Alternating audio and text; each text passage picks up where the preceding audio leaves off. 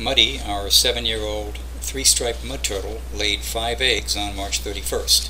4 were fertile and they started hatching in late June, the last hatching a week into August, which is somewhat unusual.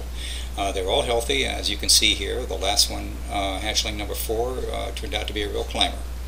They were released at a large lake here in Florida yesterday. Here, up in the upper left-hand corner. Okay, you can follow me out here. Okay, here we go. We're going to let these guys go. Pretty nice out here. Okay. Come on down.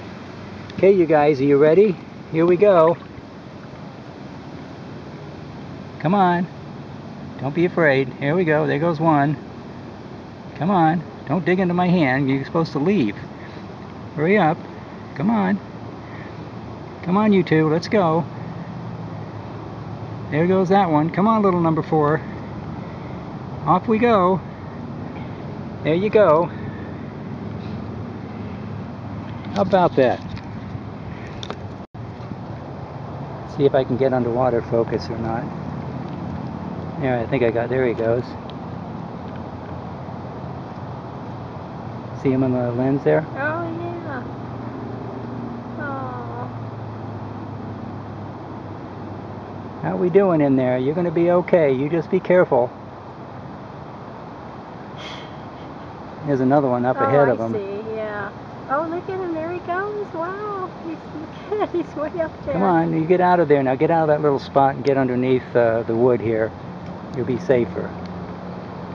Come on, get over the wood.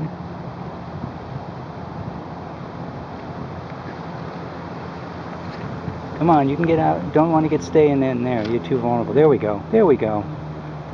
Okay, they're good. Now we need to step out carefully here. Big giant step out.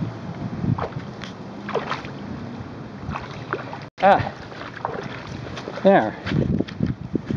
There's a spot.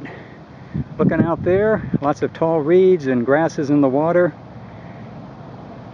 Lots of vegetation here, which is good. And here we have a nice big palmetto plant that provides shade and cover, and lots of dead palmetto leaves on the bottom there on part of the tree or brush or bush, whatever you want to call it, which will provide cover, and some wood in there. And they're going to miss us for a couple days. They have to feed themselves now. Okay, you guys, good luck.